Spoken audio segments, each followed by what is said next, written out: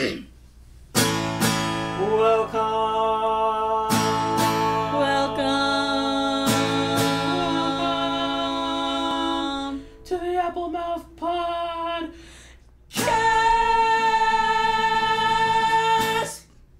What's up, y'all? Welcome back to another episode of the Apple Mouth Podcast. My name's Mary Belle, and I'm an ISFP. My name is Blake, and I'm an ENFP. And what those four letters mean are basically what our MBTI results are. The MBTI test being a personality test. Mm-hmm. And I noticed you're an introvert, yes. Right? So. Also, side note, it's 11/11, so make a wish. Make a wish, everyone. So, what in your understanding, what's it like being an introvert? It's great. I like it, to be honest. I enjoy my own company. Yeah. Do you feel like you get energized by being with people, or does it drain you? It drains me. Right. I get energized doing things by myself. Mm-hmm. Yeah. I could see that. What's it like being an extrovert? The opposite. Because you get energy when you hang out with people, or I find now, since recently I've quit my job, right, and I have more time in the day just to be by myself. Mm-hmm. We've talked about this when we were hanging out. Was like I was feeling very apathetic and kind of not cynical, but very much like a jaded kind of nothing interesting right now. So I'm just kind of like chilling, basically. That's like the socially acceptable way to say that you're like kind of withdrawn and you don't like it, is like, oh, I'm just kind of chilling on my own. Do you feel like your energy's drained, or yeah like being alone actually drains my energy more than I thought it would. Dang. And was it like that when you were living out there, but when you were living on your own? Not really, because I did have roommates that I would see pretty often. Right. And I was working at that time, so every day I was going to see my friends, my coworkers and whatnot. So. Oh, you had more. Oh, that makes sense. Yeah. So. Yeah, as an extrovert, I noticed it too when I was going to parties every now and then with my coworkers, especially being around people that I didn't know yet, but like were friends of friends and whatnot. Mm-hmm. I felt after the party, I always felt like I felt like awake, like energized, like you said. Whereas like now that I'm not working, I'm spending all day to myself. Right. I just feel like it's way easier to get tired now. Oh. You know? Oh. And yeah, maybe I just gotta make more friends. Right? As an extrovert, it sounds like you need at least 5 to 7 friends for you to constantly be hanging out with someone. I was thinking too, like, at my happiest times before moving back to California, it was when I was with ROTC. Because we're all like basically soldiers, you know, being trained like soldiers. Right. I have this group. And then before that, it was being in a high school band. Or in a choir, like a church choir. Oh. Where like, oh, I'm the bass guy. We have all these other guys here filling their roles. I'm filling my role. This is the shit, you know? Like, right. This is where I feel at home. But this is the first time, like moving back to California, this is the first time I've only had like 1 or 2 friends that I consistently see. You being one of them. Right. And I'm not gonna lie, I'm not complaining or anything, but I do miss those times of like having a big posse. Right. Being like one of the guys or something, you know? Yeah, no, I see that. And I get that vibe from you, especially since you are in a band. Mm-hmm. And when you do perform, I just see how happy it makes you, and I see how stoked you get. Nice. And especially when you're meeting other members of different bands. Mm-hmm. That's like so much fun to me. Yeah, it is to you. Yeah, to you. I'm the guy at the show that's like, oh, dude, that's the drummer from the opening band. Let's go talk to them. Or like, oh, those are the guys that I met from the last show. Right. I should go like say hi, show my face, you know. Yeah, but that's in a way that's also part of your job. True. Yeah. Yeah. So when you were in high school, were you in any clubs? I was in the knitting club. Knitting club? Isn't a marching band also considered a club? Yeah, I guess it was an after school. I was in the marching band, and I was in the drum line for a bit. Were you in a jazz band too or something? In middle school I was. Okay. But I wanted to join the jazz band in high school, but since elective classes and other stuff like that, I kept picking wind ensemble over jazz band. And honestly, I don't regret it. I love playing my clarinet. Nice. But yeah, it was marching band, and to be honest, I enjoyed marching band way more than I enjoyed the drum line. Because with drumline there were less people, so I was forced to be acquaintances, or I was basically forced to be social 4 days out of the week. And I was forced to be social with people I didn't even like. Right. So yeah. You had to you're kind of forced to put on your extrovert hat in that moment. And it wasn't fun. But in the marching band, I had a way different experience because I actually had friends from the same grade as me. Yep. And it was easy. It was easier for me to stick to them, whereas in the drum line, I was the freshman that no one really liked because I didn't talk to anyone. Oh, I didn't know this. Yeah. You were that guy or that girl that's no one talks to them, no one's reaching out basically. Yeah, well, I had this one friend. He was in my clarinet wind ensemble group. And so at the beginning, I kind of stuck with him. But he had more of an extroverted personality, so he was able to go out of his way and actually talk to people. His default would be to not abandon you, but he would be able to move on and talk to more people. Yeah. Just because he had that. Yeah, exactly. Where with me, I kind of just saw... I observed, since we're talking about MBTI, I observed how their personalities were and how they talked, and it just felt too cliquey for me. Ah, yeah, I can see that. As soon as I saw that, I immediately just felt withdrawn. Yeah. So you've seen other people going out, exercising their extroverted nature. Yeah. Forming these cliques, organizing, and you're like, I'm not about that, basically. Yeah, exactly. Yeah, I see that. So...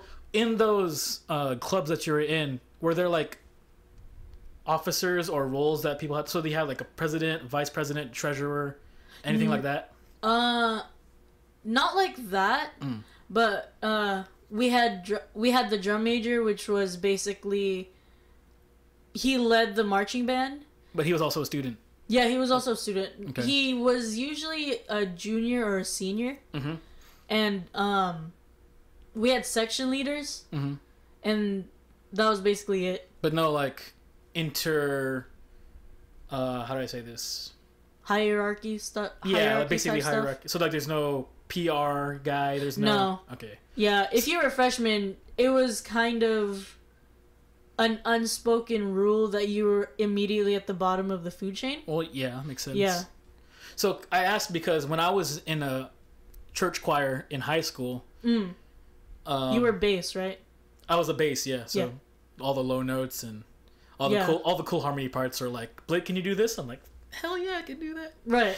And I felt that was super fun for me. Choir is some of the most fun times I had in high school, if not the most fun times. But when I was a junior, they had me be a public relations officer.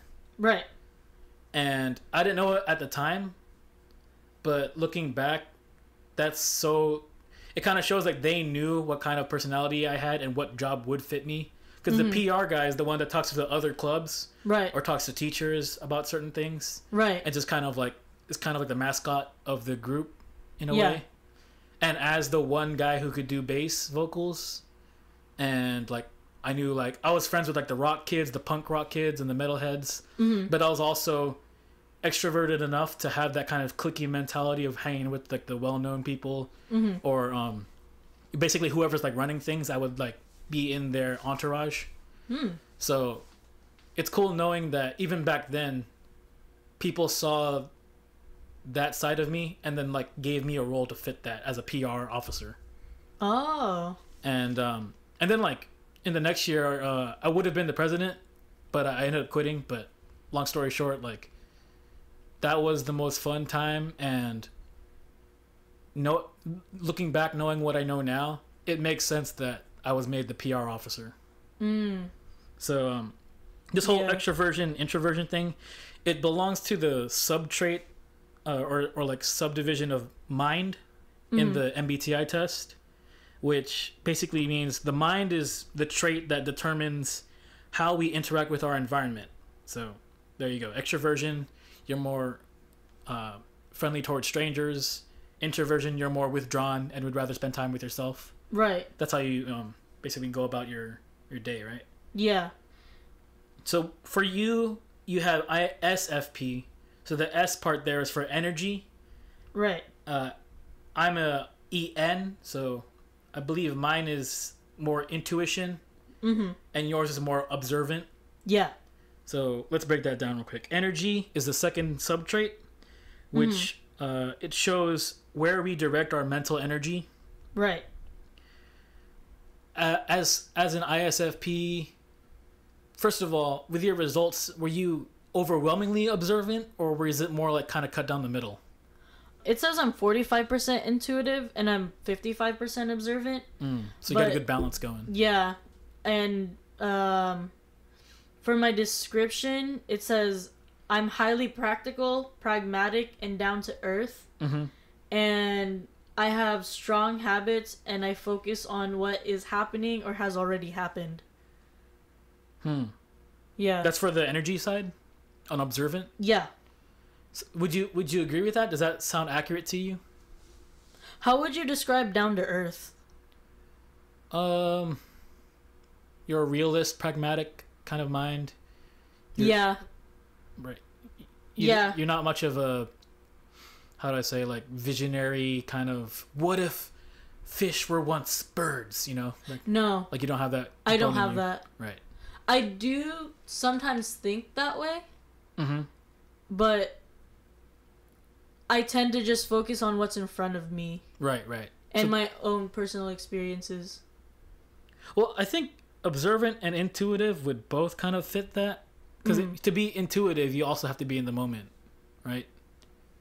But so what is it? So what you were reading off of? Does it say anything for intuition or intuitive? No, it just says you're mostly got? observant. Mostly observant. Yeah, it doesn't say anything about intuition. Okay. But I know yours might have something to say on that because you're more intuition. I'm looking at a different one. I'm just on Google Images right now. Oh, okay.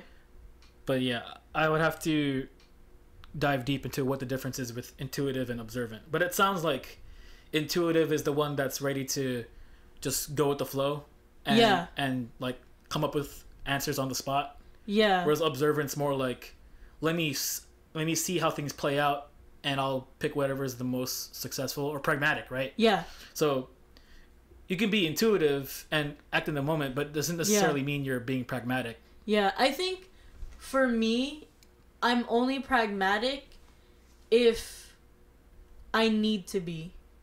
Because if it's my personal life, I'm usually a go with the flow type person.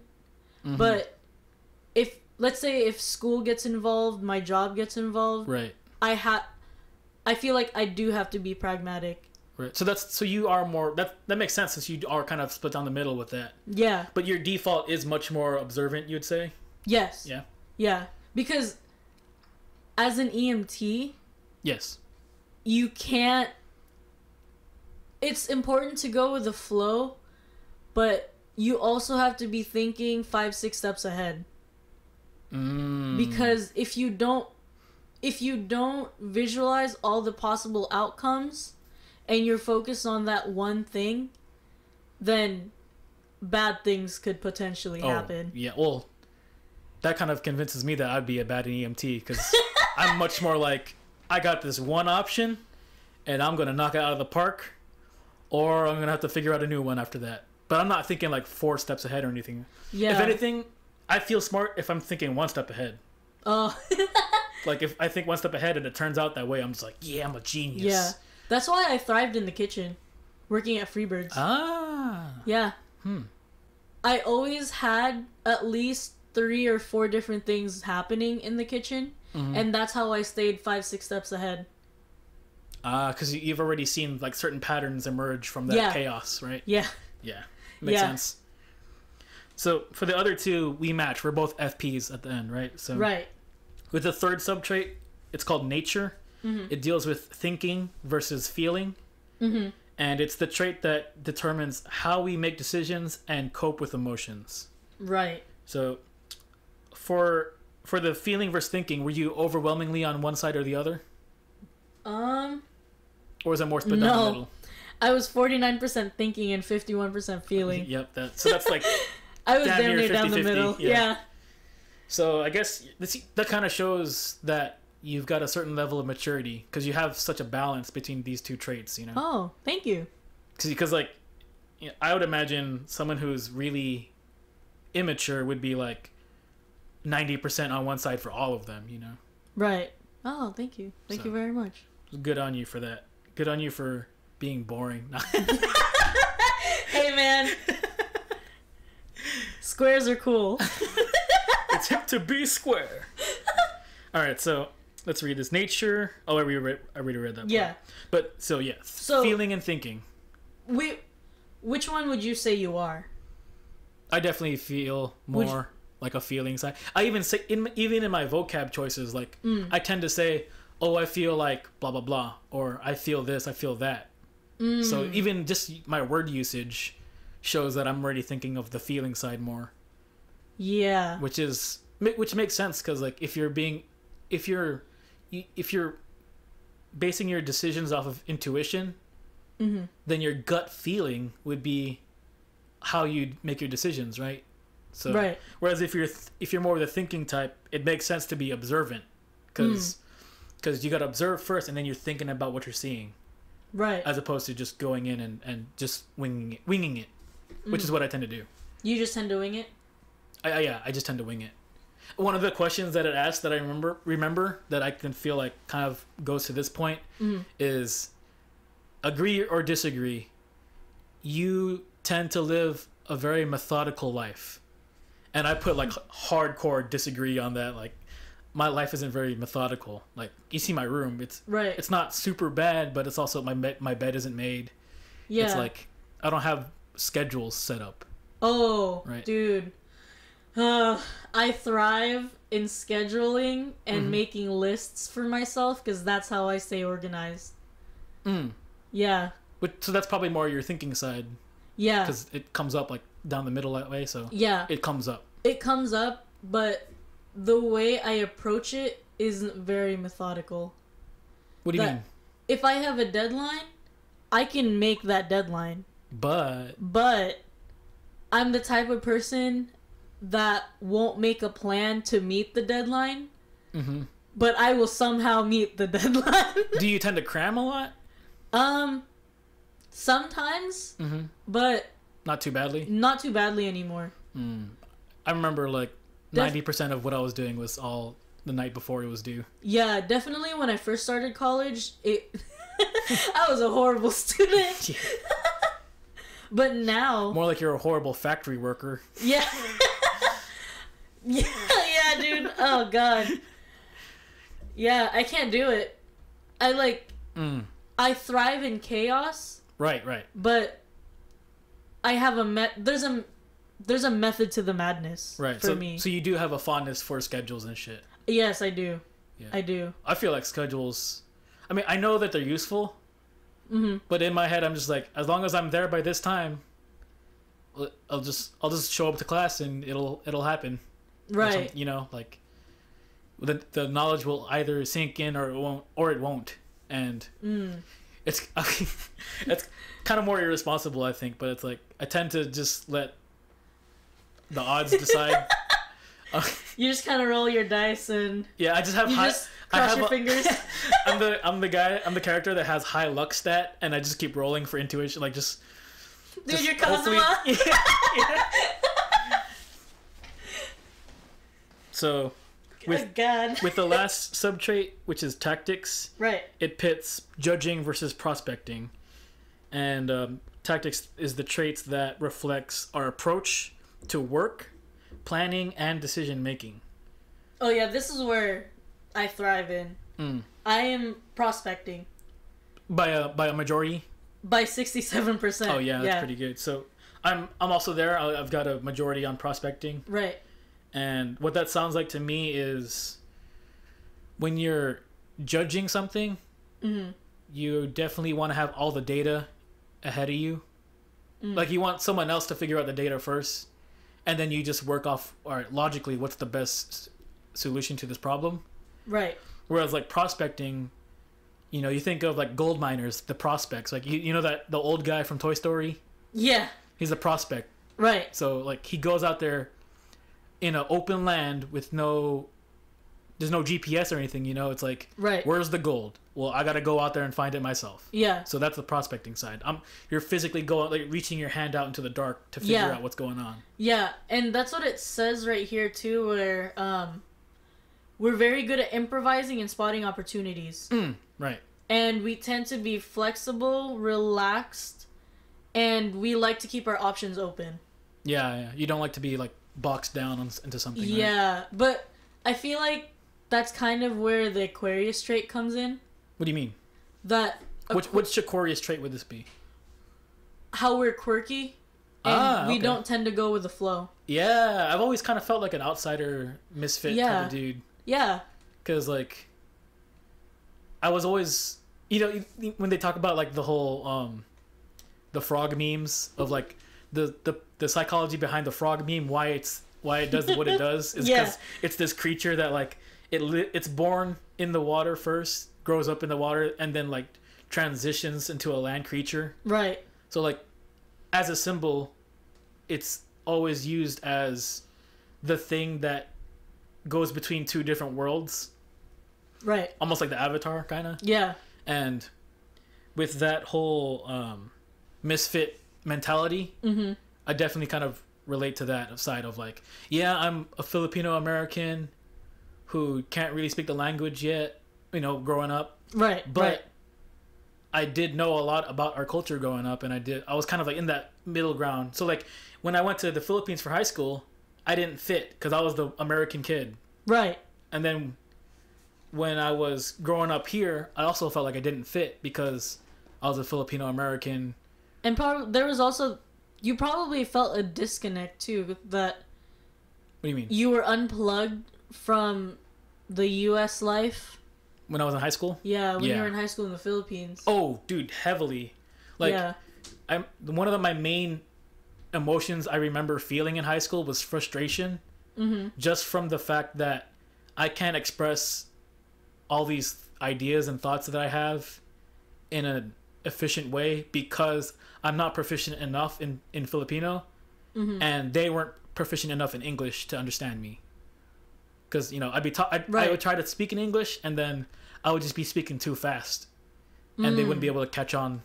And then in Tagalog or Filipino, I just didn't have the vocab or the cultural background to, like, really make a statement or anything. Wait, say that again? In the Philippines? Yeah, in the Philippines. So, like, let's say I wanted to express a certain, like, deep emotion or thought. Right. I wasn't able to because I didn't have the tools. So I felt frustrated from that. It kind of, in a more lighthearted sense, when I went home, I had 2 cousins, and it was my brothers and I hanging out with them. And my brother Matt isn't very he was kind of like you. Yeah. And he almost made the decision of going to college in the Philippines. Just to, like, reconnect with that side? Yeah, to reconnect. But the only person he would have would have been my aunt. We wouldn't be there. My parents wouldn't have been there. Yeah. And I think there was just this look on his eye that he made the right decision. There's a look on his what? There was a look in his eye that he made the right decision. Oh, in his eyes, yeah. Solely because my cousins were trying to tell him something. In Cebuano? Yeah, in Cebuano. Yeah. And he was trying to tell them something in English because he didn't know the words. He didn't know the Cebuano translation. Yeah. And I just remember my cousin Dex going to our cousin Ikim, and he was just like, "Oi, Berts, unsa ni? Like, what is this?" And Matt like referring to what Matt's saying? Yeah. Mm-hmm. And you just see my cousin with a beer in his hand and a cigarette, and he's scratching his head, and he took a drag. He just went, scratches his head again, takes a drink, and he's scratching his head because he didn't have the tools to translate. And my brother was getting just as frustrated, and me knowing the translation and having the tools for it, I was just laughing. Yeah, because you knew what they're trying to get to. Yeah, I was. Yeah. That's all funny. But yeah, so imagine that, but like 3.5 years of that nonstop. Yeah, that's why. That's where I was at. Of like, yeah, I can't talk about these. Like, I wanted to talk about like why I like metal music and like because when you listen to metal music, you read the lyrics. It's not pop songwriting. It's not like super relatable shit. You know, right? It's if anything, it's the opposite of relatable because it's such an intense aggression or intense like morbidity. Yeah. That like people don't think about that stuff very often. So it probably reflected how you felt a lot too. Yeah, yeah. Especially with like the whole family drama and stuff, like right, yeah, and the teenage angst, like yeah, being a misfit. I mean, there's a band called the Misfits, and you can get their T-shirts at every single Hot Topic because they're so and Spencer's.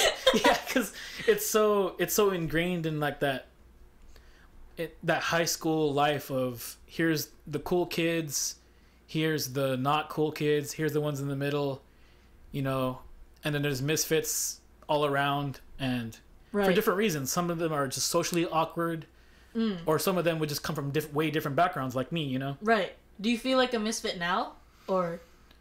I'm not sure.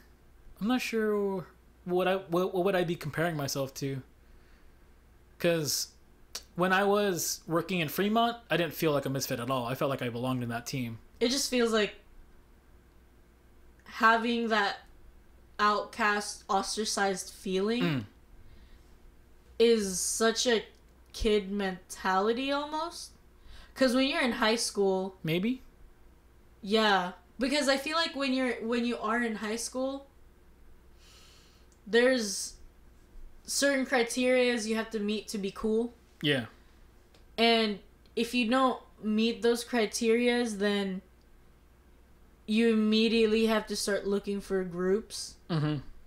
Just to survive. Yeah. And if you don't meet those criteria for every group, then you basically don't fit in. Right. And the only place you can fit in is the outcast group. Mm-hmm.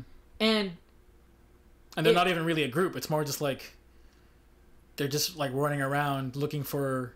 I mean, they're like frogs going into different ponds. Yeah. You know, like I would go to my choir meetups and I would be the weird guy. I'd be the misfit because I'm into metal and punk. Right. Everyone else are goody two-shoes, freaking Josh Groban listeners and whatnot, you know. And no disrespect to Josh Groban, he's a great singer. Right. But like, I wanted to talk about like speed, like thrash metal, right, and like Slayer and all this like dark shit.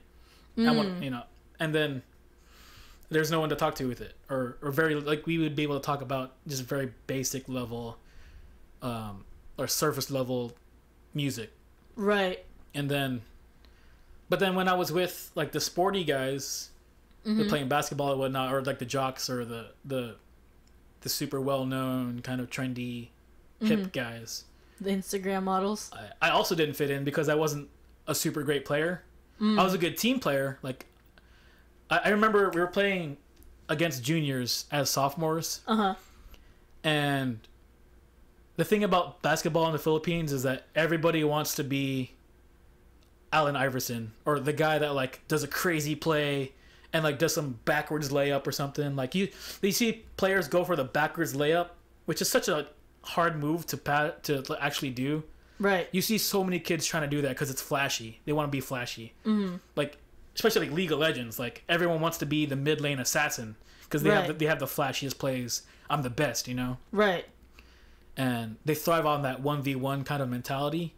And growing up playing basketball here, I knew how to play my role. I knew that I wasn't fast enough or creative enough to like be that Allen Iverson character. Right. But I knew that if I like if I make it so that my star player can be open for a shot, like by like doing a pick and roll or something, then I'd be the guy doing the pick.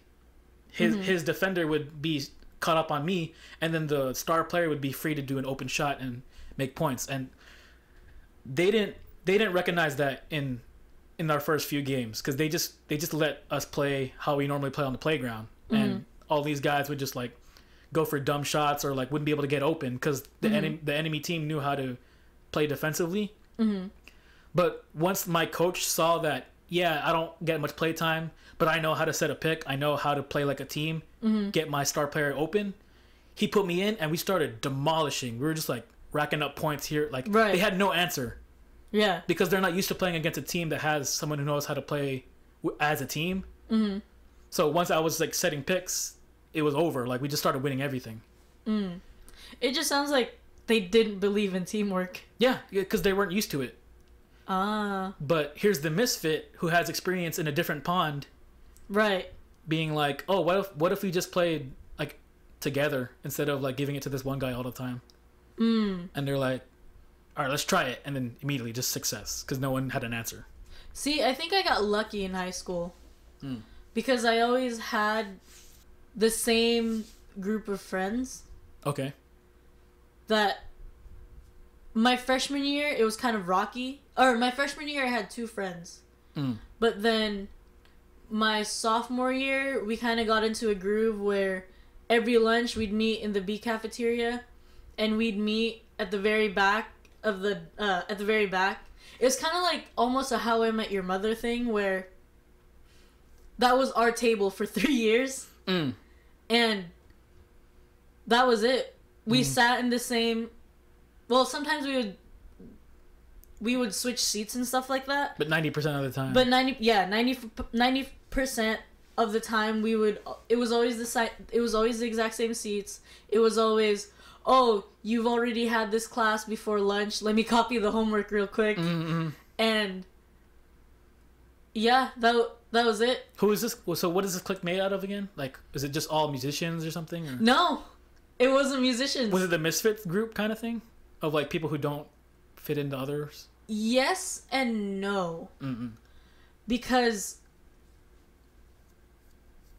out of the 6 of us, or out of the 5 of us, so there were always 5 consistent people. Yeah, 5 consistent people.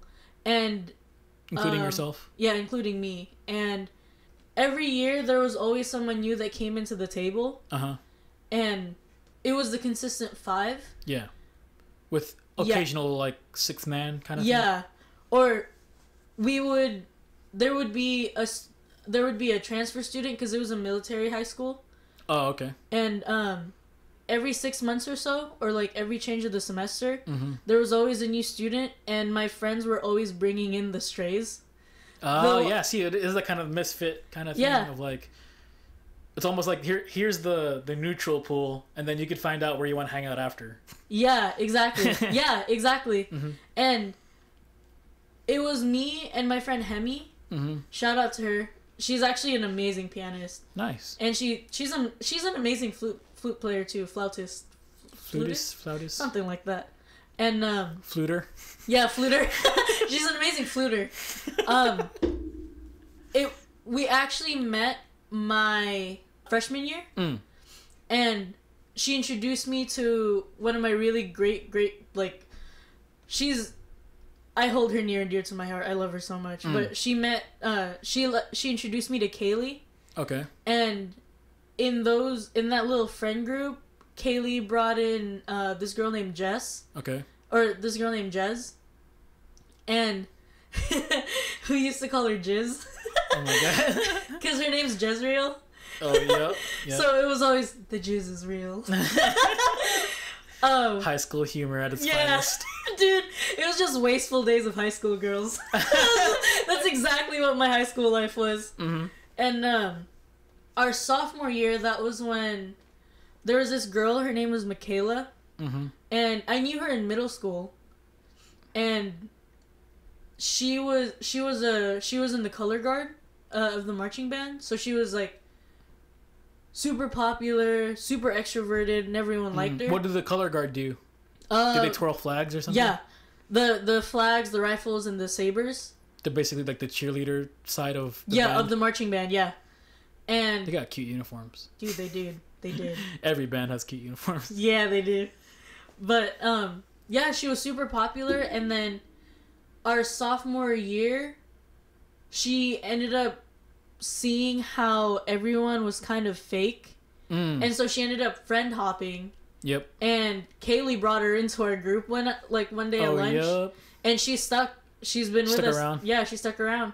And then Jessie, the last person of the 5 of us, she came our junior year, and maybe that's why misfit groups can like attract people like that. It's because like when you're a misfit, you're not doing anything to get other people to like you. Yeah. You're just honestly being yourself. Yeah. So there's no fake people amongst misfits. Yeah. Unless they're doing it for a really dumb reason. But like... There's no reason. Yeah, like you imagine some punk kid with like a misfit shirt and like mohawk or something, or like those goth kids. It's like that's how they really feel inside.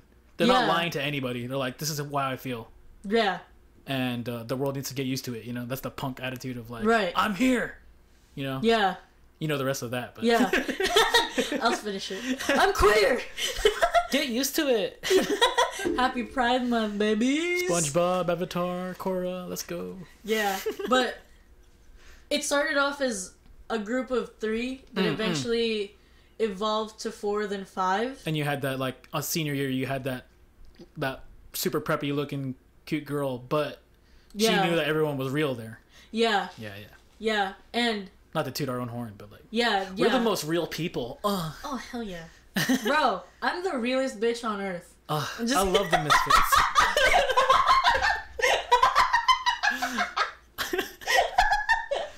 I gotta shake your hand for that, dude. That was a great joke.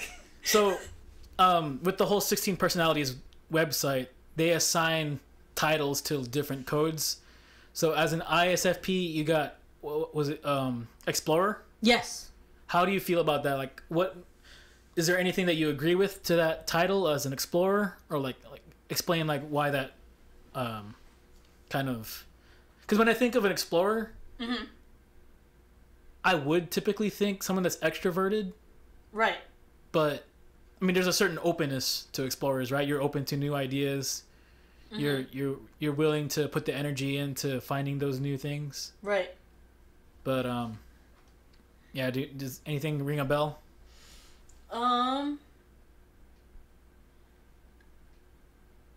It says that we're very self-reliant and we're very quick we're very self-reliant and quick thinking. Okay. We change our minds with minimal regret, and we don't second guess our decisions. Ah, so that's what we have in common, I think.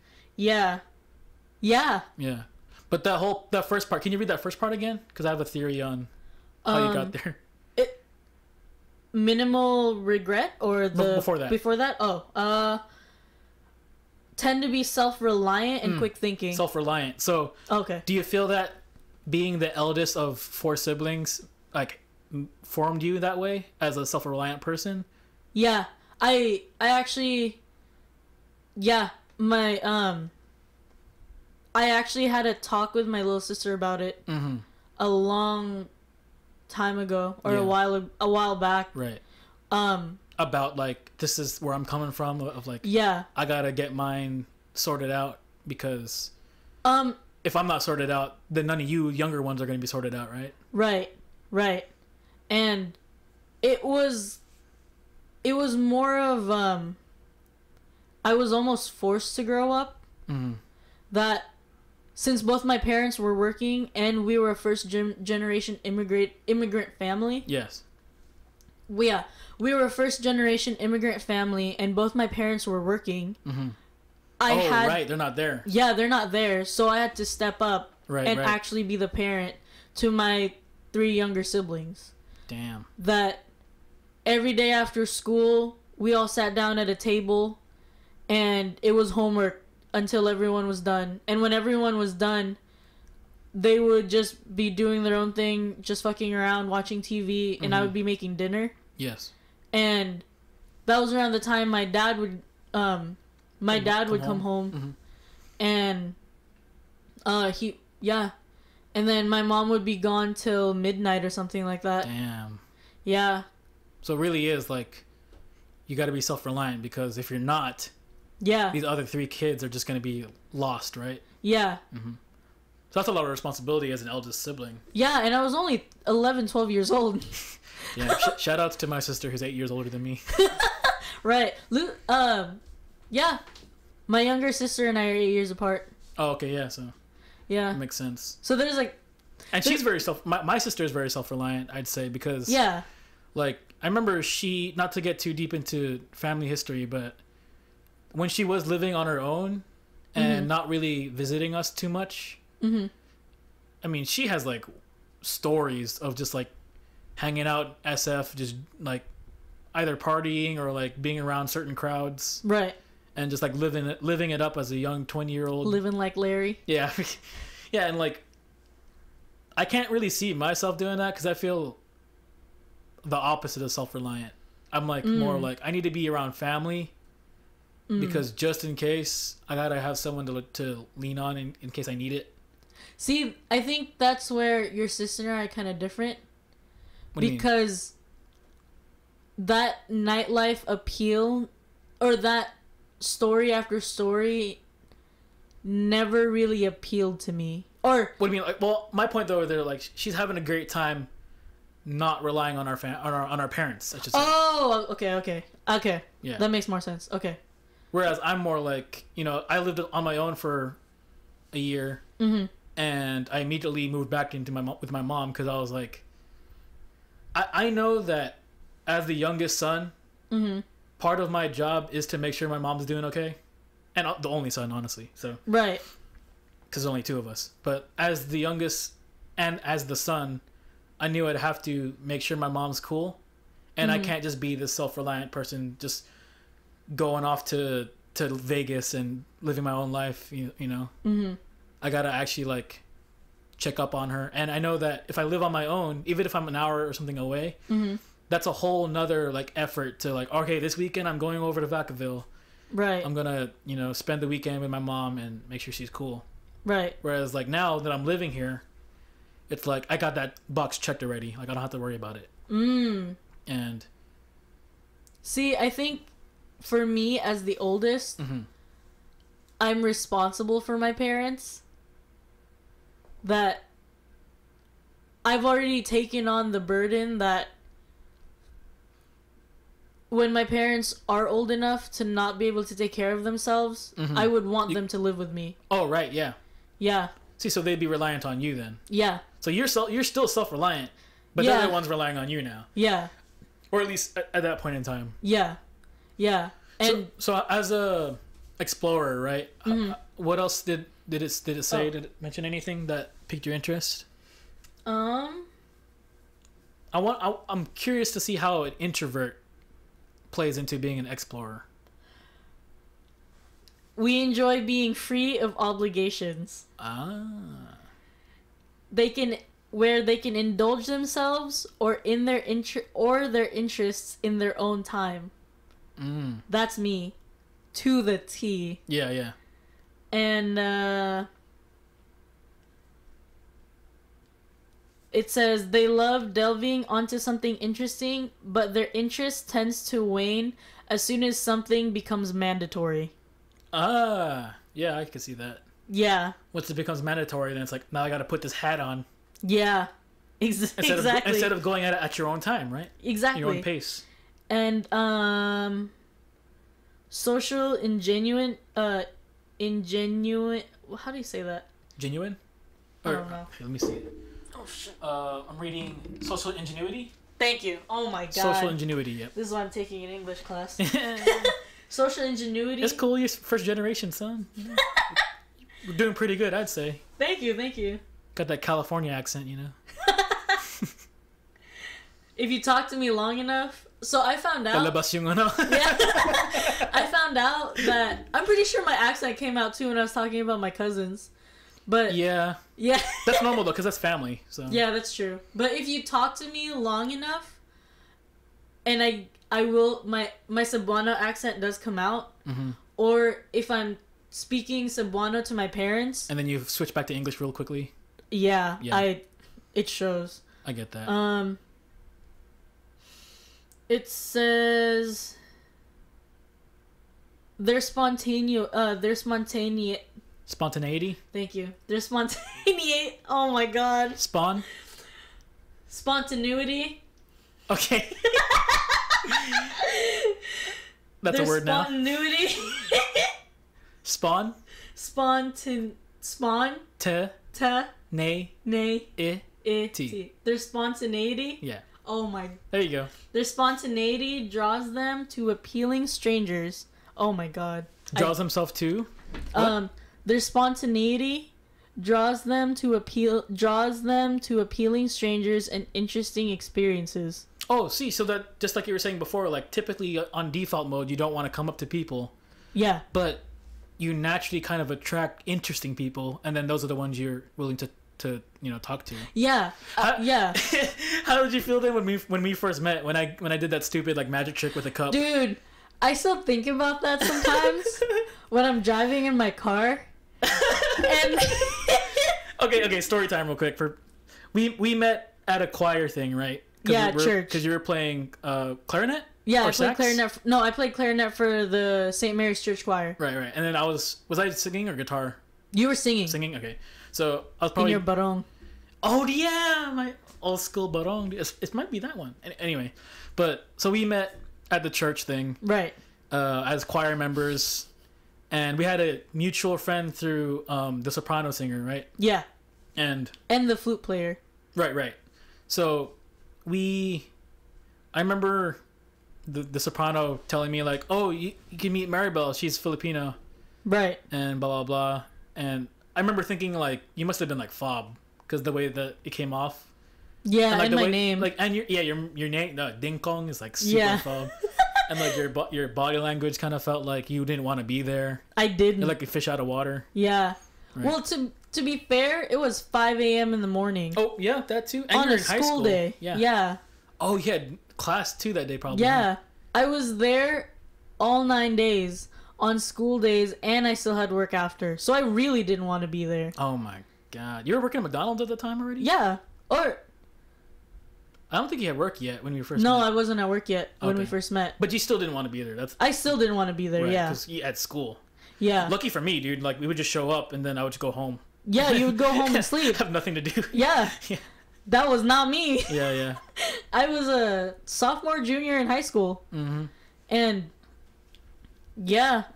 Dude, that was so shitty. So we met up, and we kind of were just friendly as, like, people who had some common things as a choir member. Right.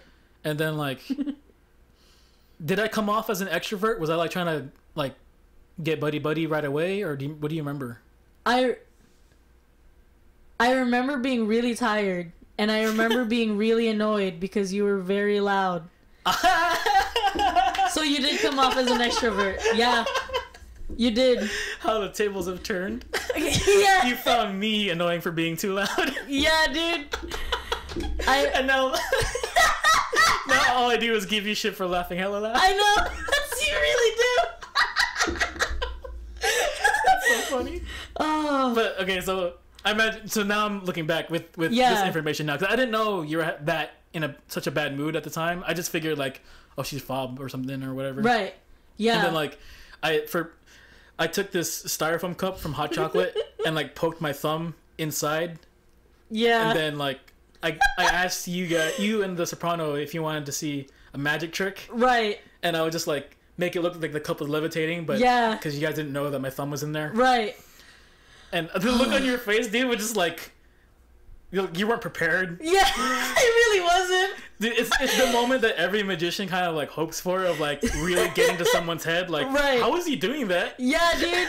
I just remember like, dude, what? Like,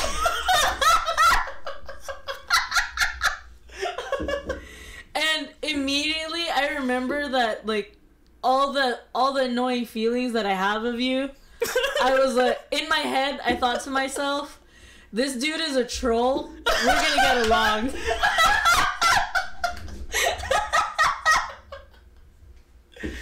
I just remember thinking how big of a fucking troll you were back in high school.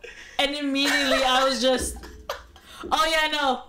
We'll get along. We'll get along. Oh man, I feel so proud. Even as a shitty, cynical atheist. Oh my god. I was this guy that was like, you made a church girl laugh. I made other people think I was a troll, which is like kind of a compliment, honestly. Like, of all the things to be, right? I'd rather be a troll than, like, I don't know, some square or something. Fuck you, dude. Squares are cool. Dude, without even thinking, that's already me trolling you right now. Yeah, dude, it is. Yeah, that's so great. I didn't know that coming in. Yeah, I remember going to school that day, and I was telling my friends, I was like, dude, you'll never guess what the fuck happened to me this morning. And she was like, what happened? What happened? And I was like, I saw a magic trick, but it wasn't. And did I explain it to you? Did you see? Yeah, no. Okay. After you did that, you were like, "Oh, my thumb's actually in here." Okay, yeah. So I did give it away. Okay. Yeah, you did give it away, and I was just like, his thumb was in the cup, and it looked like it was floating. And my friend was like, "Dude, what kind of fucking morning did you have?" And I was just like, "I don't know, man. I just went to church. I didn't think I was gonna be seeing a magic trick." Yeah, dude. And then I just remember her going, "You went to church at 5 a.m.? That's weird." Yeah. And I was like, Simbang gabi, boy. yeah. But Mga taang patajos. I just remember telling my friends what happened that morning, and they laughed with me. It was thinking back. That brings me joy. But go ahead. Oh, go ahead. Thinking back. Oh, so thinking back, it was actually the best way to meet you. Dude, that's so great to hear. Yeah. I'm glad. Because I was doing that magic trick a lot. Just really? With other people, just fucking around. You never got that kind of reaction? No, like I did it to the soprano, and she was just like, Like she was kind of like, what's going on? Right. But it wasn't like that look of like disbelief. Like I could see in your eyes, you're like doubting like the laws of physics. Just like, how is he doing this? Yeah. And that was like the best reaction I could have asked for. Oh man. But look, even then, like, I did see like the introvert side of you there. Yeah. Because you're, it took that mutual friend for us to actually talk. Yeah. I remember walking into the mess hall just fully prepared, sitting next to my mom and my dad. Mm-hmm. And when she pulled me aside and she... all the kids hanging out. Yeah. Yeah. I felt like I was at a Filipino party, to be honest. We were, though. It's Simbang gabi. Yeah, okay, that's true. But I went in there. It's like the odd Chinese family just getting food. Yeah. I went into the mess hall fully prepared to sit next to my parents, and just eating, getting my fill, and just going straight to school. Just dealing with it. Yeah. Like, yeah. But then when she pulled me aside, she was like, "Oh, here, meet my friend Blake," and that was it. Here we are. Was it almost 8 years later? Doing oh my God. Doing a podcast talking about K-pop. Dude. Holy fuck. Right? Yeah, we met in 2013. 2013, son. So what, that's 7 years? Yeah. Going on 7 years, yeah. Dude. We gotta celebrate our 10-year anniversary. Do a K-barbecue and just get hella veggies. Dude, I'd be down to go to Vegas. Oh my God. No, Japan. Japan, yes. That's the one trip we're gonna do. Yes. Until like we're balling, but like yeah, that's not gonna be for a while. Yeah, I just remember going to school that day, and I was like, I hope that we actually like stay friends and keep in touch. Did we have any like music tastes or like similar music tastes at the time? I don't think we talked about music at the time. Because the earliest thing I remember us bonding over was like Imagine Dragons and Bo Burnham. And Yes. that was already like, we were already like pretty close friends, like going to the youth church thing. Oh, yeah, the young adult. Yeah, the FCJC. Yeah, the young adult ministry. Families for Christ Jesus Community. Right. And I remember us bonding at St. Joseph's too, because you were playing. Oh, for the youth group, right? Yeah. We were playing guitar together for the youth group. Oh, that was fun. We're playing that one song that's like really easy to play, but gets all the kids hyped. Yeah. I remember you and me, like, we both got our acoustic guitars on, just like walking around the kids, and they're just like partying. Yeah, dude. Singing about God. That was the closest thing I could ever get to playing a show. Yeah. to playing a show and feeling how my favorite bands do it. Oh, okay, yeah. Yeah, like for a minute, for those 3 hours. You were a rock star. Yeah. Dude, yeah. Got it in you, man. I can't really be the lead. That's fine. I'm a team player, though. I'll play whatever you want me to play. There you go. That's why we get along, too, I think. Like, yeah. There's no, like, heavy ego trying to be the guy. Yeah, because we both know that we have we have similarities, mm-hmm. and we know that we have our own downfalls. Yeah. And we've both talked about it, that our downfall the other one covers, or like weaknesses. Yeah, yeah, that's a great way to put it. Yeah. Our weaknesses is the other's strength. Yeah. So I get that. Dude, in a way you're kind of my soulmate. See, that's interesting how that works though, because you're ISFP, I'm ENFP, so like it's like down the middle. We're both FPs at the end of it. Right. But IS and EN are the two opposites of each other. Yeah. So there's that balance. We're not totally different, you know? Yeah, there's still some common ground there. Mm-hmm. Yeah. And such a humor-wise, too. Like, we always laugh at the same jokes. Yeah, we do. Mm-hmm. And, yeah, actually we do. I always know that whenever I hang out with you and whenever I see you, there's always something to learn. Nice. Even if... That's what I aim for. Is like, I'm trying to learn as much as I can too, so it's cool to know that I also offer that. Yeah, same, honestly. And it's nice to know that I still have my comedic timing. Yeah, dude. You also have a bit of that troll trait. Yeah, but like you cut deep. Yeah. Like I knew that. Okay, so backstory when I went vegetarian. Wait, backstory what? Backstory of how I went vegetarian. Oh, yeah. Or when I because I knew that eventually if I kept talking about it. Oh, you were that person of like, hey, did you know I'm a vegetarian? Or like, oh, as a vegetarian here. Yeah. But you're just like, it felt like you were acting though. It didn't feel like it was you. Yeah, that. No. You were that was the only time I ever did it. Oh, was so when I was with you. What were you doing though? So just saying how great it was to be a vegetarian and how everyone should be a vegetarian. But being hella extra about it. Yeah, being hella extra. And I remember after like I think a month and a half of just finally, or a month and a half of me telling you how great it is of me being a vegetarian. You're when like, I asked the question of like, you know what you sound like right now? Yeah, because it's annoying the fuck out of me. Yeah, I remember you going, hey, you know, I love you, right? But you're getting annoying, dude. And I just remember looking at you and just going, be the meme you dream to be. What was the punchline again? Do you remember? That was the punchline. Be the meme you dream to be. That was afterwards though. I forgot what it was though, but because it was like a long build up. Basically, it was a really... So the truth was you did decide to be a vegetarian. Yes, I did. The joke that you were living, or the setup for a joke that you were preparing over weeks and weeks was making it seem like you were this annoying ass, anti whatever. Yeah, you know, I was the annoying LA vegan. You know, yeah, that's what. So you recognize that in other people. Yeah, you acted that way for a build up. Yeah. And then you had this great punchline. We were like in the line of Chipotle or something. Yeah. And like I asked you a question. I forgot what it was, but like you answered it, and that was the moment I realized you were just acting. Yeah. And that it wasn't real. Yeah. You're just doing it to troll me. Yeah.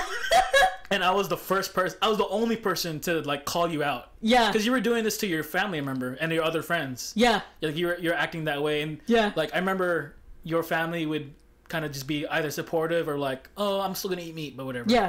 And no one actually like called you on like, hey, you're being annoying. Yeah. But like when I did it, you had this great comeback. I forget what it was, but it was like you had to be there kind of thing, right? Yeah. And I just remember thinking like, this son of a bitch. bitch literally just did a month and a half of prep and build up for a punchline. Dude, it was the greatest accomplishment in 2019. Or no, it wasn't even 2019. It was the greatest accomplishment in 2020. Dude, I feel like it was be the meme you wish to be. That's what you said after that. Yeah. Because once I realized what you were doing, and you made it clear that you're just joking. Yeah. That's when you said, "Be the meme you want to be." Yeah. And I was like, that's like the tagline after your punchline. Yeah. Yeah. Yeah. But that's the memorable part, was like, "Be the meme." Yeah. And I was like, dude, she did it. she went for it, and finally someone called her out on it, and it was hella funny. Dude. You were seriously... You're so weird, dude. Normally you're a square, but like in that moment, I'm like, who is this person? That's me learning something new with that day of like, I didn't know she had the willingness to go through that. Yeah, just for a joke. Honestly, after that, I dropped it. Yeah. Yeah, you don't really talk about it that much. Yeah, I was just like, all right, I had my fun. Mm-hmm. Oh, I love me. You trolled me pretty good there. Thank you. I love me. What's up, Nyan? Fancy. Ooh. Okay. So, going back to the MBTI. Yes. What does it mean to be assertive and turbulent?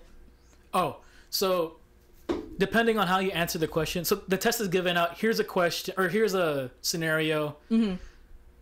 Based on your instinct or your default like personality, don't think too hard about it. Mm-hmm. Answer whether or not you are neutral on it, you slightly agree, you just agree, or you strongly agree, and then vice versa. Whether or not you slightly disagree, you just disagree, or if you heavily disagree, right? Right.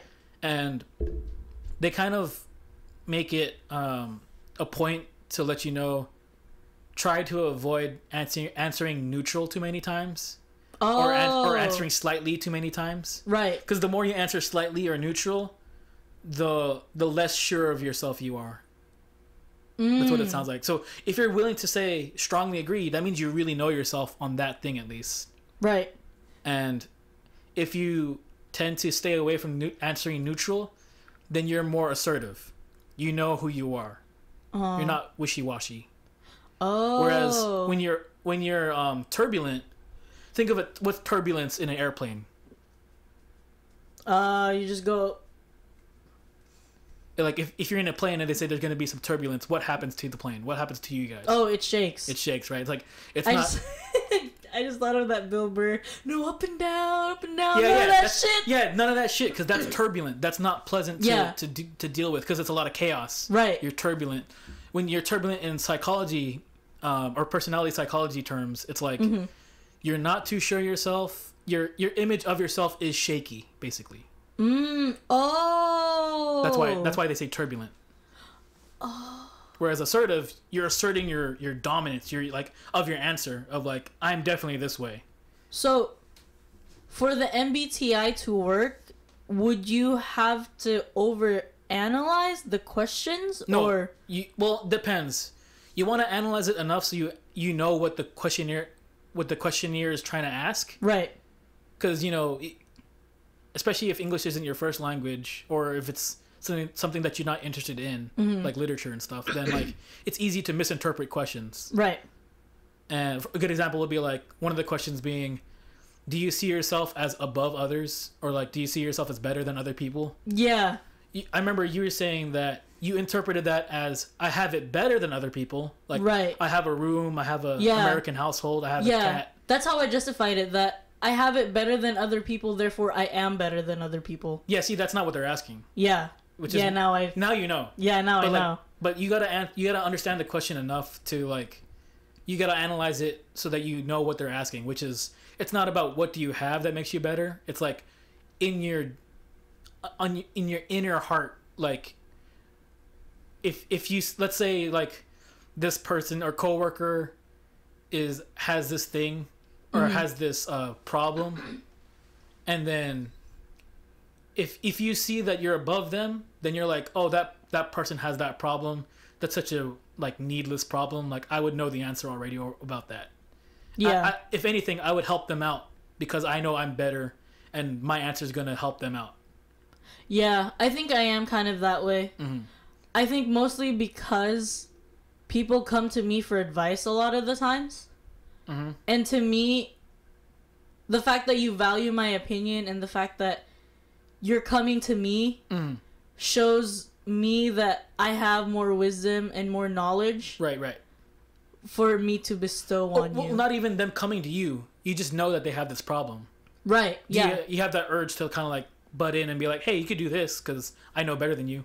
Yeah. It's kind of crass, but like that's kind of what's going on, right? It is. Yeah. Because think of the opposite of that. Let's say this coworker has a problem and you don't see yourself as above people. If anything, you see yourself under people, right? Mm-hmm. Like you don't have the same amount of worth or value. Right. Then it's like whatever advice you would want to give wouldn't be helpful to them because they probably know better than you anyway, so you just back off. Yeah. So. Yeah, definitely when I was a manager, when I was a shift lead at Freebirds, I had big dick energy. I did. Right. Everyone came to me for everything, and whenever I saw something that wasn't right and I would try to fix it and I would tell them to do something, immediately it was fixed. Right. Yeah. There you go. So that's a totally different thing than I have it better than other people. Yeah, it is. Because I mean, as Americans, we have it better than like 97% of everybody else. Yeah. I'd say. Yeah. And that's kind of an exaggeration, but not too far off. Yeah, it's not too far off. So yeah, so you gotta like, you want to analyze the question enough that you understand what they're actually asking. Right. You gotta know yourself enough so that you can answer honestly. And not, because when I first started taking that test, I would just answer how I wanted to be, not how you were, not how I actually was. So I wasn't looking into real life experiences to compare. Right. I was just answering, well, my ideal version of me would answer this, so that's what I would answer, and I got different results for that. Right. It wasn't until I started working and like really observing how I respond to certain situations when I started saying, oh, I don't really act this way. I'm more like, I thought I was much more of a people pleaser than I actually am, because we're kind of raised in this way of like, you got to be harmless, you don't want to be toxic masculinity, right? You don't want to have that toxic masculinity. You want to be a people pleaser. That's what our school system kind of like molds us to be like. Right. So that's the default, like that's the personality traits that we are raised in as a culture, as a society. But default wise, I don't really think I am much of a people pleaser as I thought I was. Can you explain why? So one of the questions they ask is agree or disagree. Sometimes in life it's okay to step on other people to get ahead. So my first time taking that question, I was just thinking like autopilot, good Christian schoolboy mode of like, oh no, it's never good to step on other people. So I put disagree. But then like knowing myself after working and knowing that in my heart, like I'm the guy that will ask for a raise, fully well knowing it's more than what these other people who deserve it. But like, I gotta get mine, dude. Like if the opportunity is there, I'm gonna take it. So I'm kind of stepping on other people, right? Right. That's not me. And I was okay with it. I was like, you know what? I'm showing initiative. I'm showing that this is how I think I value myself. And if they agree, the pros and cons is pro, I get paid more, and I get kind of a little bit more prestige from the HR or the office side of it, because like this guy knows what he's worth. Yeah. And the con is I can be seen as a dick. Like that's not really much of a con to me. Like I don't really care about being a people pleaser like that. Because dicks, what are dicks and assholes? They're not. Right. They're not people pleasers. Yeah. If anything, they're just straight up trolls. Right. So, or they're more. It's more easy for them to be trolls, right? So now that I knew myself after working, I was able to take that test again and answer, oh no, I agree. I agree that it is okay to step on other people to get ahead, with certain parameters, Yeah, You don't want to be freaking George Soros, just toppling down entire continents of governments and economies. Yeah. I'm not at that level, obviously. Yeah. See, I think that's where we're kind of both different. Because I've always been... Honestly, it's also kind of a downfall where I expect everyone to value their employees. Right. And if you don't think if you don't come to terms with me getting this raise, then I never deserved a raise to begin with. Oh, yeah, that's complete opposite of what I'm thinking. Yeah. I'm like, I know what I want to get paid. Yeah. With me, I was okay with just getting the minimum manager shift lead salary. Right. At this godforsaken burrito place. I remember you telling me about your whole raise drama, like getting a pay raise drama, right? Yeah. Of like you actually stuck your neck out and said, I think I should be paid this. The guy refused, right? Yeah. And then so at that moment when he refused, where you're like, well, I guess I'm not really worth it, he must know what he's talking about. Yeah, that was it. And then that was kind of when I had it was a really big existential crisis. Existential crisis. Yeah, where to the point where I genuinely started doubting my skills and my abilities at my workplace. That since I'm not getting... It never clicked that it was going to be a logistical issue. Which it actually was?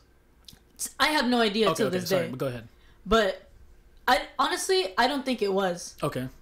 But it never occurred to me that it was going to be a logistical issue or anything like that. I just saw it as, he doesn't think I deserve this raise. So, obviously, I'm doing something wrong. But in reality, do you think he saw your value and just didn't want to spend the money? I don't know, because when I quit... well, yeah, when you quit, right? Or when you're threatening to quit or something, right? He was like, oh, if you come back, I'll give you that raise you're asking for, right? Yeah, exactly. That's what he said? Yeah. So he did know your value. Because if he didn't believe that, he wouldn't say, come back and I'll give you the raise. Yeah. He'll just say, don't even come back. Yeah. But he saw the value. Yeah. He just didn't want to spend the company money to give you that raise. Yeah. Which is kind of shitty. So that's kind of toxic, because if he didn't know how you think, he's basically responsible for you feeling shitty about your doubting your abilities. Yeah. And it wasn't until that when we hung out with her, and we got boba, when she said that she missed me, or like her and this other shift lead were telling me that they missed me and they wanted me to come back. Right. That was when they did value you. Yeah, they did value me. It was just upper management that didn't. Or they did, but they didn't want to pay for it. Yeah, right. Which also was shitty. And the reason why I stayed quit, the reason why I never went back. Yes, but it's because of how the upper management treated you. Yeah, it was. They're basically exploiting you at that point. Yeah, I was their bitch for 2 years, dude. Yeah, that sucks. I was the yes man for the longest time. And remember when everyone was quitting left and right? I was working 6-day weeks. Yeah, you were hustling, dude. 6-day weeks for 11, 12-hour days. I was basically working what a GM should be working. Damn. Yeah, and I was doing split shifts. Like, everything, dude. I did the shifts no one wanted to do. And I basically became the glorified floater. That whenever someone called out, I would be the person to come in. And then there's one dude who does less than you who gets paid more. Yeah. Yeah, and it was the kitchen manager. Yeah, see, I wouldn't stand for that shit. Like, yeah. Not to toot my own horn. Right. But I'm like, well, fuck y'all, I'm quitting. Yeah. And I didn't know that he got paid more than me until he brought it up. When he was saying... Yeah. Okay. When he was telling me... It was me and him in the kitchen. And he was telling me about how he wanted a raise. And then I kind of was... I made a joke. And I was like, man, a raise would be nice. I haven't had a raise in about 8 months. Or like a year. And he looked at me and he was like, really? I got a 50-cent raise like 2 months ago. And now I want another one. And I went, what? You're telling me, as a shift lead, who knows how to do your job, and you don't know how to do mine, you immediately got a raise 3 months after you got hired in, and now 5 months later you want another raise, where I've been hustling as a shift lead for a year and haven't gotten a raise yet. So would you say this is a frustrating issue for you to go through? Yeah, it was. It very much was. And I talked to my manager about that, and all he did was give me a 25-cent raise. And I was like, oh yeah, that's fair. Like, literally. So you're already like, oh, you took it. Like, yeah. Hey, that's a raise. I'll take that. Yeah. In my head, I was like, well, that's a win. That's 25 more cents than I'm making. If you're playing blackjack, that's a win. Yeah. Yeah. I was never much of a... I don't know if, like, doing all those split shifts and everything warrants just a 25-cent raise, yeah. you know? Yeah. But yeah, you're right. It is still a win, you know? Yeah, it was still kind of a win, but it still bothered me that he didn't know how to do my job, but I knew how to do everyone else's job. Mm-hmm. And so, by definition, your value was higher. Yeah, and not to toot my own horn, but I was a better kitchen manager than him. Mm-hmm. That I always got complimented from the shift lead that whenever I was in the kitchen, they wouldn't have to worry about anything. And my mentor even said that. How much of that do you think comes from also being the eldest of 4 siblings? Oh, a lot. Right? A lot. I can imagine, like, if you're... I know how affectionate you get with your coworkers that are cool with you. Right. So I'd imagine, like, the ones who you're cool with, even the ones you're not cool with, you see as siblings in a way. Yeah. Of, like, you're this family of this restaurant, and yeah, you see each other all the time, just like family does. Yeah. You know how to get other people to follow your lead, kind of, right? Yeah, I do. And I always walked in with my head held high. Mm-hmm. And when my GM wasn't willing to give me that raise, I never felt that feeling. Immediately just went away. That every single time I had to go to work, I dread it. And yeah, that was when... That's the thing with asking for raises, dude. It's like, if your HR knows what you're doing, or I'm not sure if you guys had an HR department, but like, if the person who decides that stuff, like, is talking to you about how much you want for a raise, it's like, you gotta ask for the amount that will make it so that you would be thrilled to go to work. Yeah. And I felt like when I was working in Fremont, I had the base pay that we start off as contractors. Mm-hmm. And then when I started negotiating for a pay raise, once I became a full employee, right, I knew that I probably deserved like $1.50 or $2 raise. Mm-hmm.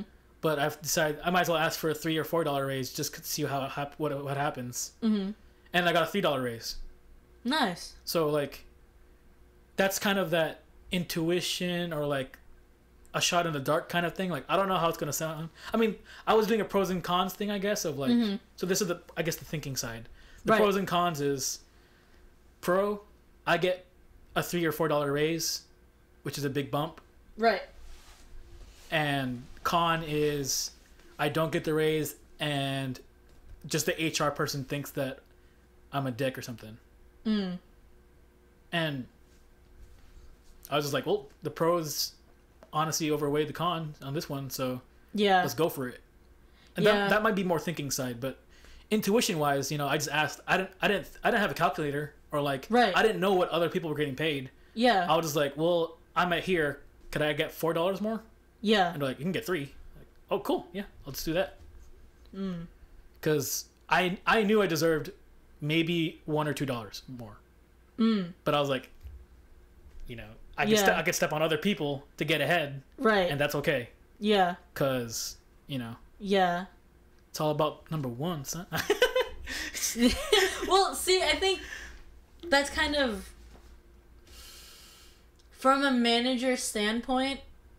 I always made it a point to tell my coworkers how great of a job they were doing, and that's good. Even when they were shitty, I always found ways to still boost up their confidence, you know? That, hey, you're doing great. Keep it up, bud. You know? I like hearing that, too. Like, as a worker, I'm not sure what part of the MBTI test this would fall under, but I definitely respond really well to positive reinforcement or like any kind of acknowledgement that I'm doing my job well, or that like I'm even exceeding in some things. Yeah. Like knowing that someone else I just want to know that someone else notices the effort I'm putting in. Yeah. And that makes me strive to do even better. Yeah.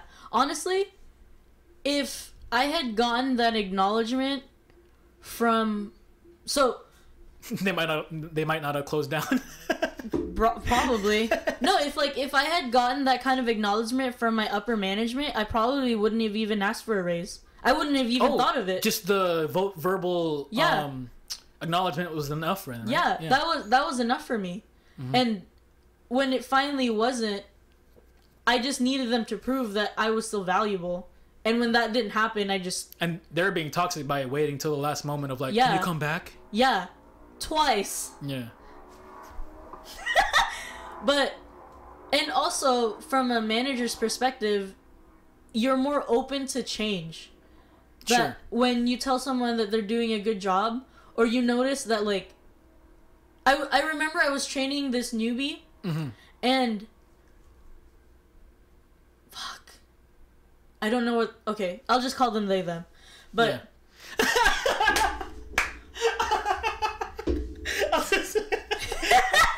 I had to process what you just said. It's just like fuck. He Z. Fuck it. Yeah. But at the time, okay, she was new, right? And so when I was training them, they were telling me about how, or I was showing them how my way of efficiently doing it. And I told them too, I was like, hey, this is how I do things. It works for me. Yeah. Just because it works for me doesn't mean it's going to work for you. And you're probably going to have 3 other people showing you how to do this thing. And every single time will be different. See, that's so valuable information right there. Yeah. As far as like someone who seeks out learning new things, knowing that there's other ways other people do it. Yeah. Just kind of like, hey, you don't have to follow exactly what I do. Yeah. But it works for me. If we are similar enough, maybe it'll work for you. Yeah, exactly. Right. And overall, at the end of the day, the goal is to make sure that the line is clean, trashes are taken out, and you sweep and mop. That's the end goal. How you achieve that is completely up to you. Yeah. Just as long as you do it before 10:45 or 11. Because that's when I want to go. See, so if someone said that to you, you'd be like, oh, cool. I got it, I got it down. Yeah. See, there's other people, though, who would have different MBTI codes than us. Right. Probably in the F&P stuff. But, like, they would prefer, like, do I use the mop at a 45-degree angle? Or, like, they get so minute with the details of, like, how do you want me to do it? I want to do it right. I want to please you. Yeah. And to be honest, those were the best people to train because I could mold them to be me. The ones who were, like, detail-oriented? Yes. Yeah. Because I also am very detail-oriented. And I always told my trainees, the more questions you ask, the happier I will be. Right. Yeah, that's important. Yeah. And that also opened up the door to me, or them showing me, or my trainees showing me new ways to make things more efficient. Yeah. And they bring it to you. Yeah, they bring it to me. Nice. Because I was the type of cool. Thank you. I was the type of shift lead that at the end of every shift, or even before we closed, I would always told my coworkers how grateful I was for them, and whenever we had powwows and we had pre-shifts meetings, I always try to get everyone pumped. Yeah. And yeah, and I always tell them, if you have anything new to tell me, just tell me. And we are Walmart. Walmart. Right? But yeah, and because of that, whenever they would show me something new, or I remember that there was this dude that I had trained in the kitchen, and I think for like a solid year, I was cleaning the grill how I normally would clean it. Sure. But then he showed me this completely different way, and I was just like, dude, fuck yeah. And ever since then, I've been doing that. And I remember him walking up to me one night, and he was like, no one has actually taken my opinion and put it into action. Until you? Yeah. And he was like, thank you. Dude, yeah, man. When you're open-minded that way, that's a blessing. Yeah. When you're closed-minded and you're just like, I gotta do it my way. Yeah. That's an insult. Yeah. Like, you're wrong. Yeah. You're doing it wrong because you are a wrong person. Yeah. You gotta do it my way because I'm the right person. That's how they listen. That's how they hear it, you know? Yeah. But, like, as an open person, it's like, oh, this is more efficient. And you can try it out. Yeah. And you'll be like, oh, let me try it. Oh, it does work. Yeah, cool. Yeah. Yeah, and if it works. And if it doesn't work and you're like, I'm not getting it, I'll just go back to what I was doing. Yeah. I'm still getting paid, so. Yeah, exactly. And, like, to me, that was something I never got from upper management. Damn. So basically, what I was lacking, for a better term, affection from them, I was giving to my coworkers. Right, yeah. Makes sense. Because if I wasn't getting them, that they definitely weren't getting it. Oh, so, for sure, yeah. Yeah. So I was kind of that person. And it just went to show that I was actually good at what I did, because till this day, my coworkers still my old coworkers still tell me how much. Miss you. Yeah. Yeah. Even on Snapchat, dude. When I show up in their timeline, like 2-3 years ago, they still tell me they miss me. Yeah, see? So you left an impact, you know? Yeah. You showed them okay, like the benefits of good communication is so far reaching that, like, even a year and a half after you left, or like even after the whole restaurant closed down, yeah, those people are still out there. Yeah. And they still remember you. Yeah, and we were all misfits. Ah, we were. Yeah, food crew, right? Yeah, our general manager was an ex-con. What does that mean? Ex-convict? He was an ex-convict. He was an ex-convict. And he had a tattoo of a mushroom smoking a joint, like, on his forearm for the world to see. Mm-hmm. And our AGM was a rapper, and super hot fire. Yeah. I spit that. And my mentor, she was a dancer who has super conservative parents, but she dates black guys. And misfit. Yeah, in her own way. Yeah. And a lot of the people that came through were all stoners. They were all drug addicts at one point. They were all alcoholics. They were in AA groups. Mm-hmm. Or they were just high school kids who didn't really... The only reason why they had a job was because they didn't have friends to hang out with after school. Damn. Oh, they were the misfits at school, too. Yeah. And so, like, Freebirds was a safe haven. Kind of like you with McDonald's. Yeah, dude.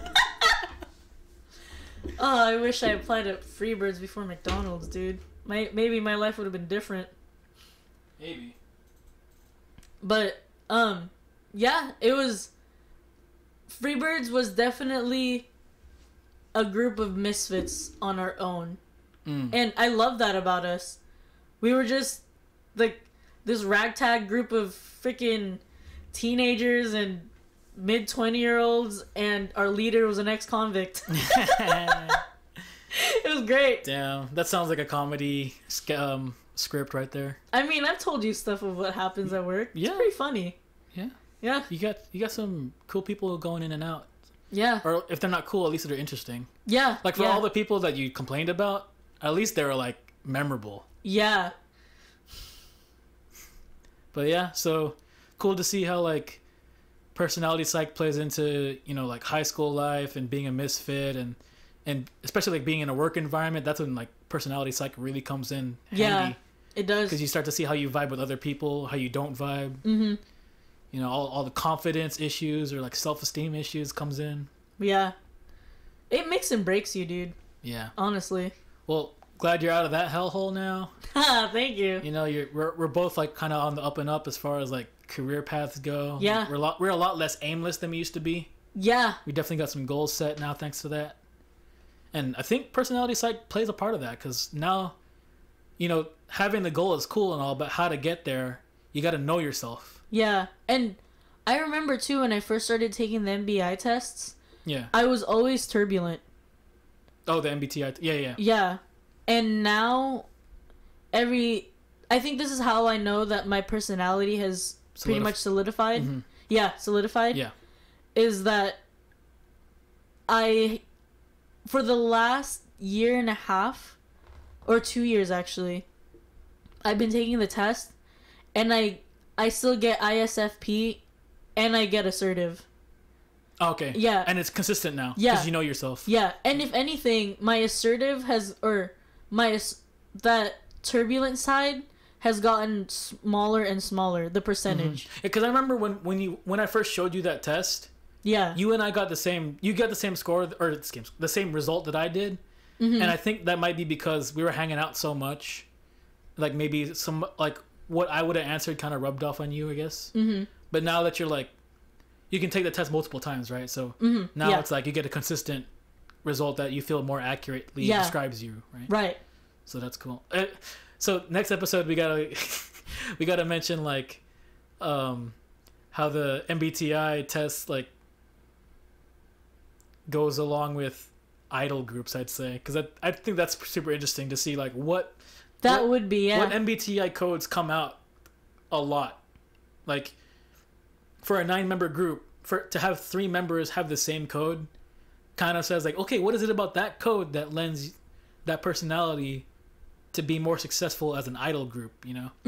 And that's the thing about like fandoms and idols, is that there's always an obsession of like every single ounce of their personality and how they express it. Like even in Japanese girl groups, they'll show like their blood type, because their blood type plays a lot into how they conceptualize personality. I heard that in Japanese culture, it's common for you to have a resume and for you to put in your blood type. Yeah, that's true, because it's part of that personality gauging, or like you know, like measuring.